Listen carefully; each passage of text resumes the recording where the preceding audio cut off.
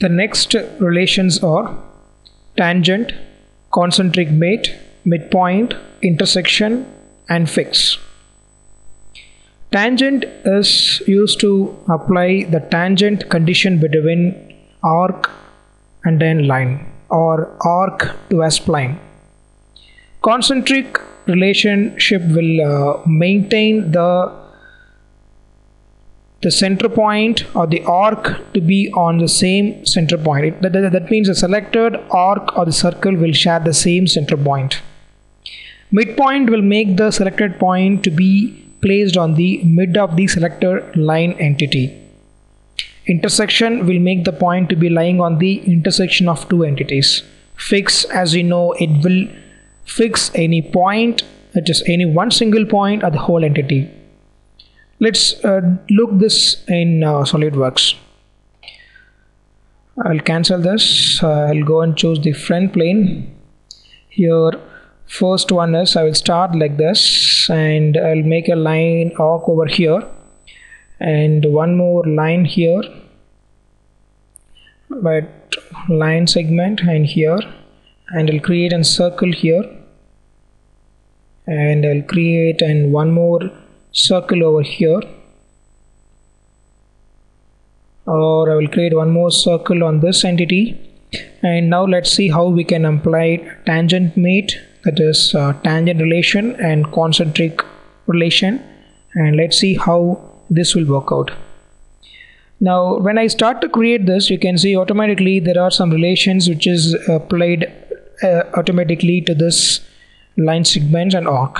But here I need to maintain once again the tangential condition between line and arc. We can do this. That's what we did right now. This is what tangent relation. The next, I would like to make this two circle to have the same center point, concentric, and I want this circle to be placed on the midpoint of this line. I can use midpoint from this call out, and you can see it has been located exactly on the mid of this line segment. And we have one more option, that is getting the intersection point.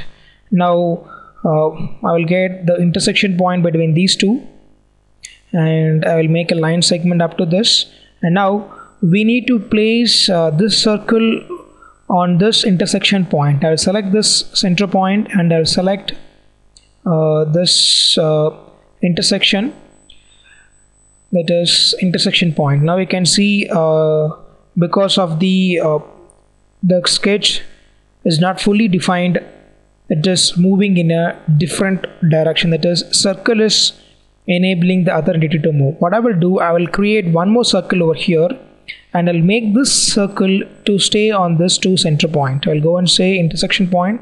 Now you can see here the circle is located on the intersection of two line segment. And now there is one more option, that is fix. What is the advantage of doing this fix? Let's look into this. I will create a circle over here, and I have the option of moving the circle where I need this, but I need to fix the circle in this location. I will use fixed, but still you will have the advantage of resizing this circle, but here you had fixed this.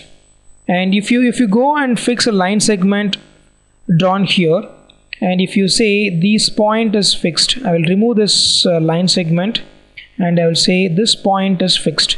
It is possible to orient the line segment where you require to place it, but you cannot change this location. Now I will make one more line segment here, and you can see here but the circle diameter change, I can go and say this has to be 50 mm diameter, and now I'll drag this. Now you can see here how this fixed constraint works. This is how you can use different relations in SolidWorks. Now this ends with this slide. The next slide, relations. Here we are going to see coincident, equal slots, equal curvature, symmetric, and fixed slot. Coincident, as you know, it is used to make 2 points to be lying on the same point. Equal slots, if you draw a slot and if you want to make the two slot to be on the same size, you can use equal slot. Equal, it applies for curvature, circle and line segment. Let's look into this each constraint in SolidWorks.